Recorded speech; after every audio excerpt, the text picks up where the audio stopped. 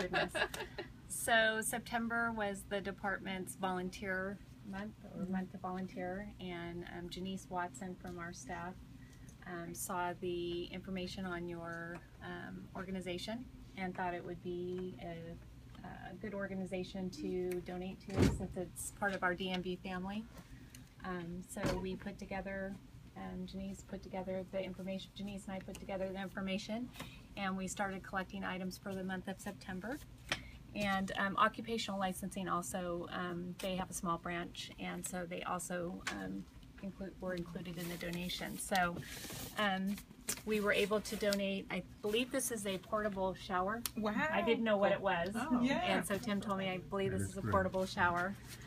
And then Carol Road must travel a lot. So Carol had tons of little shampoos, conditioners, lotions, and I think that was it. So anyway, we went ahead and, in addition to everybody else, we have some various items. So we have razors, shaving cream, we've got tons of shampoo, conditioners.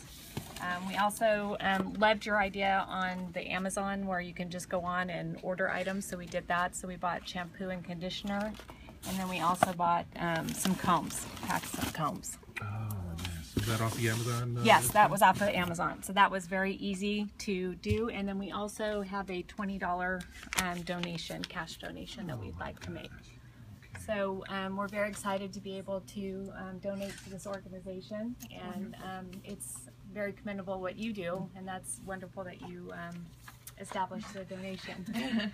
So do you guys have anything else you'd like to add? No? Well, on behalf of Cover Your Neighbor and the invisible neighbors that we serve, we thank you Thank you, immensely. Greg. You're welcome.